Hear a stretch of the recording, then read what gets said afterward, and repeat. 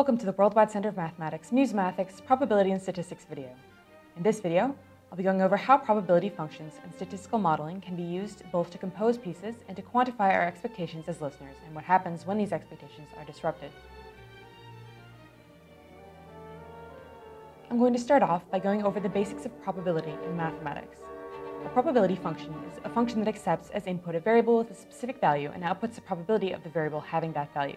As a rule, all the probabilities in a given probability function must sum to 1 in order for the function to be well defined.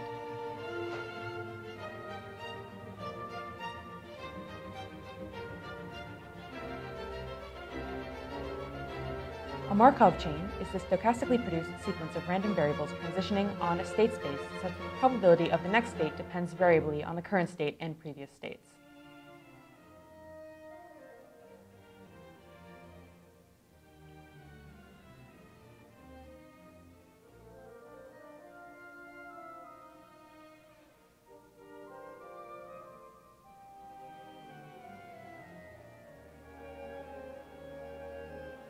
In a first-order Markov chain, the probability of the next state depends only on the current state and none before it.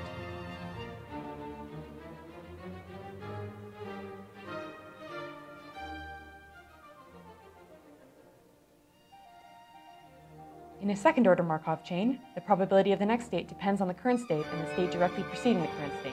You probably get the drift. Computer programs use matrices produced by Markov chains to determine sequences of pitches in melodies. First-order Markov chains tend to produce melodies that sound disjointed and erratic, while higher-order Markov chains produce more coherent-sounding melodies.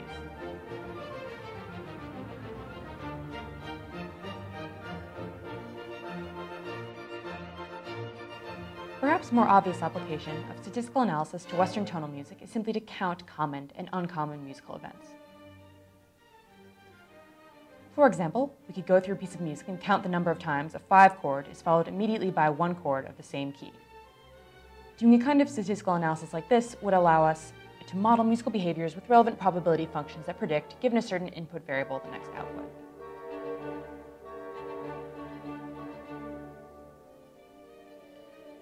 You may recognize this concept from probability theory as conditional probability.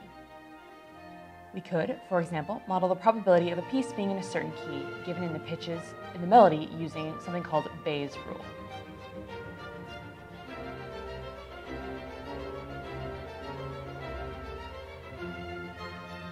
Specifically, the probability of a certain key area, given the notes in the melody, is equal to the probability of the given melody in the given key times the probability of the piece being in that key, all divided by the probability of the given melody occurring altogether.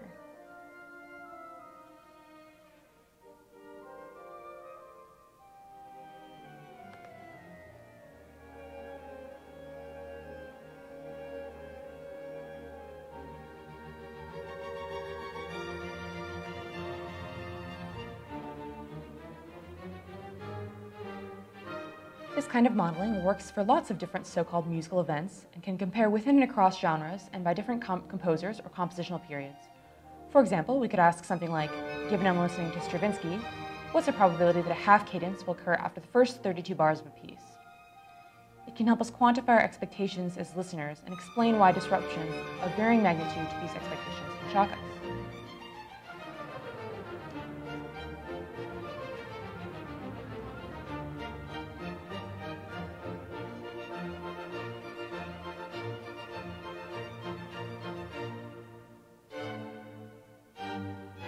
Outside the realm of what we may be used to, in the Western art music tradition, the ideas we've just discussed can help composers create new, completely mathematical compositions.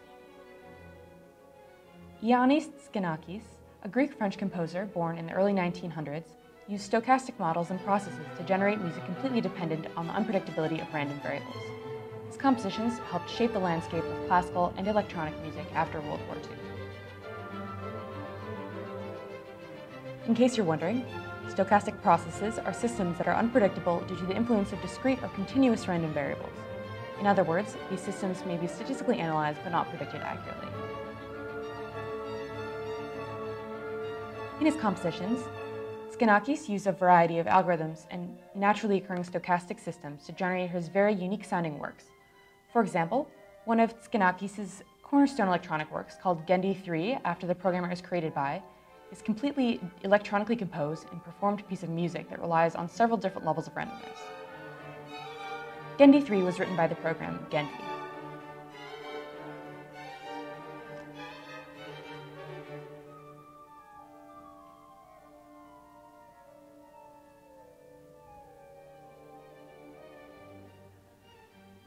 This program determines everything about the composition, from timbre and dynamics to macro-architectural schematics. Timbre is the sound of individual instruments, or voices, as we call non-traditional instrumental sounds produced electronically. The timbres of up to 16 individual voices are determined randomly by this program, and then these timbres are randomly adjusted to be more or less disorderly.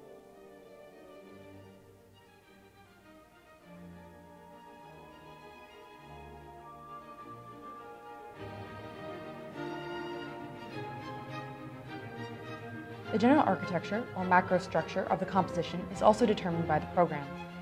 Each composition can be visualized in two-dimensional Euclidean space, with time on the horizontal axis and each individual voice occupying a specific location on the vertical axis. Therefore, the progression of voices over time can be modeled on the two-dimensional plane. Gendy determines when voices are silent versus when they are sounding at some pitch, and therefore also determines a larger scale compositional timbre throughout specific time segments on the temporal axis. You can get a taste of what a composition produced by this program sounds like by listening to the opening of Gendy 3.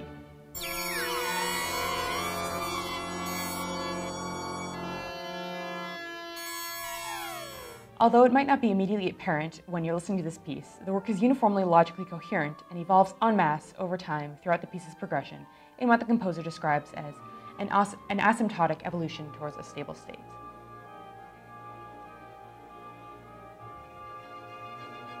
Another of Xenakis' pieces, La logique A et B, uses the concept of Markov chains, which we discussed earlier, to determine the piece's overall structure.